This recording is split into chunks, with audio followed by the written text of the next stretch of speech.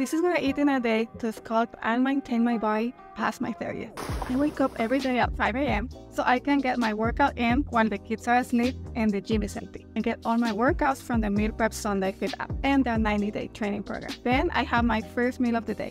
This cranberry peanut butter crepe with egg and chorizo, so good. Only 600 calories, which is my highest calorie meal of the day. I'm not worried though, because all my meals from Meal Prep Sunday are personalized to my fitness goals. So by the end of the day, I reach all my macro and calorie goals. I also drink my pressed fruit juice from Meal Prep Sunday. It helps burn fat, it's very tasty, and only 60 calories.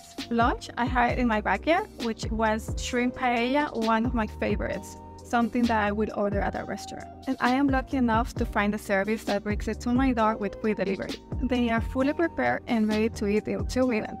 For lunch, I usually drink the green juice. It boosts my metabolism and it's only 60 calories. This meal total only 577 calories. Lastly, dinner.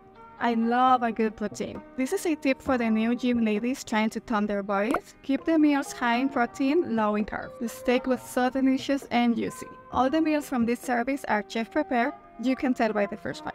And I end my day with my favorite juice from Meal Prep Sunday. Altogether, only 472 calories.